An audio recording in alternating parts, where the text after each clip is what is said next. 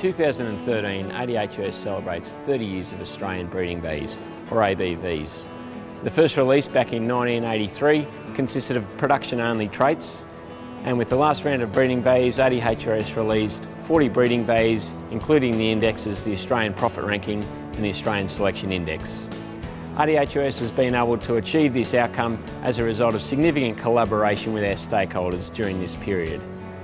With the funding support of Dairy Australia and its predecessors, as well as the science-based research undertaken by the DPI and also the Dairy Future CRC, ADHIS has always been at the cutting edge of implementing science. Selection on ABVs is the best way to get genetic improvement in our industry, and going into the future that is just going to be so critical so that our industry can compete, for example, with New Zealand, with the US, and there's an even greater challenge that's looming in the future, and that is just feeding the 9 billion people that are projected to be here by 2050.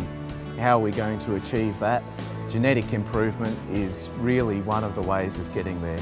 And genomics, adding the genomics in to the ABVs is one of the ways of going even faster. I remember when I first left school, the ABVs were introduced, and I remember some discussions about their implementation and the use in the dairy herds. For us, it's been interesting to see their development over time, and I think that today we obviously have a system that is more appropriate for us as farmers. Breeding values were very important back then. It's just another tool, I guess, that we use with herd recording and classification as an improving tool for our herd.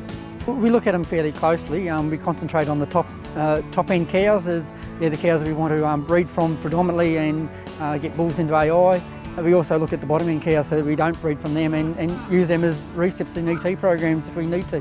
We've been involved with ABVs all the time I've been involved with our herd, and we use them to select the size we use, whether it be for type traits or for production. Well, to gauge the influx of overseas bloodlines and the influx of high milk flow bulls, the Australian system has helped to identify the evolution of using high solids bulls as well as somatic cell count and good workability. I'd like to say that, you know, if we didn't have ABVs on the sires, how would we be able to select a sire to use over a certain cow, whether it be type traits or particular production or workability traits you're wanting to improve. Without that information, you're really flying blind when you're breeding your cows.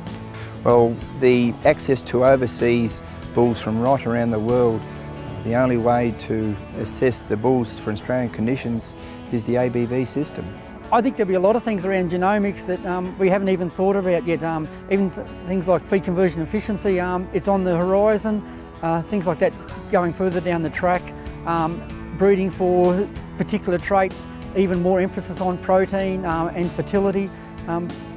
Without genomics, I don't think we will get to a lot of answers on infertility in our Australian dairy herd or even in the world, so it will have a big impact in those areas.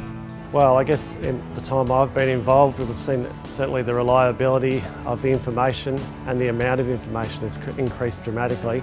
And yes, as we go along, and certainly it's moving forward into genomics now, it's all more information that we're able to glean from what we want to use, and it enables us to make better breeding decisions.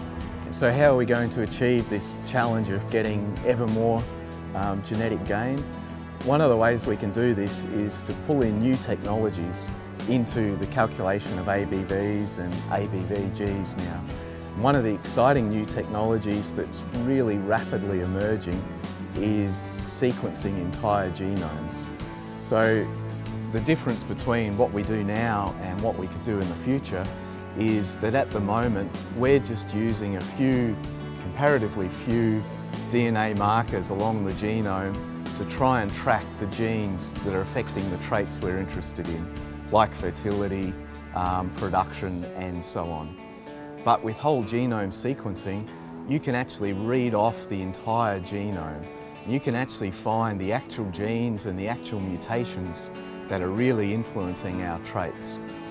And we've Part of my research going into the future is really going to be about pulling that kind of information into the ABV and ABVG calculations. We'll see an increase in reliability, and in turn that's going to lead to greater genetic gains in the future. Well, Australia is a country that has its own unique piece in the world, so we need a cow that is suited for the Australian farming conditions. Even though we've got a fairly wide climatic variation, the cow we need in Australia is different to what other countries need, so it's important that we do have a ADHIS evaluating genetics under Australian conditions for Australian farmers. ADHIS has been really pleased to provide information to help farmers make decisions about improving the profitability of their herds. We recognise that ultimately, as end users, farmers are the ones that drive genetic gain in this country, and by able to provide them with information about traits of interest, ADHIS is aiming to help them breed the type of cows they want.